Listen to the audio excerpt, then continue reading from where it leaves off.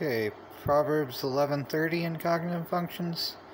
The fruit of the righteous is a tree of life, and he that winneth souls is wise. And in another translation, if the fruit of the righteous is a tree of life, and he who wins souls is wise. So, let's see, pretty much that. I don't know. I'm thinking ENFP because, well, INFJ, it was my first thought, so that could be that too. It seems to be occasionally alternating between those two in the last few, at least my perception of what it could be.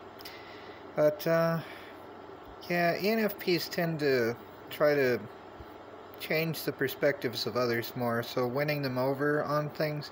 This would be before Christ died, of course, so winning their souls isn't meaning like, you know, for that purpose per se, just, and not like, I don't know, I mean, ENTP could serve anything. They also have extrovert intuition as their hero function, but it's also like, they tend to disregard the reasoning of others and be parental regarding logic, but they extrovert more extrovert feeling, their third function, which is playful, being playful with the feelings of others. So probably not ENTP so much as ENFP, who have extroverted thinking as their third function and introverted thinking as their polar function. So they're always going to be talking out loud pretty much, but well, externally that's how it would seem anyway.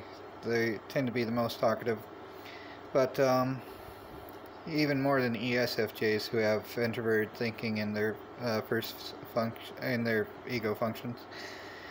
But yeah, I don't know, it's almost a coin flip between INFJ and ENFP, but I'm thinking slightly more for ENFP being probable for the 30th verse there, but 31 looks INFJ.